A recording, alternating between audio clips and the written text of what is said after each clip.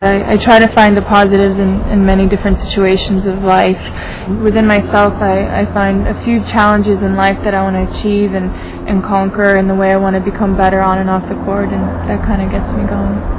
My parents inspire me really much. They sacrifice so much in their life to raise me and to help me with all the things that I have done in my career on and off the court, and you know, their words and their attitude and the way they've always handled themselves in life and around me has really inspired me.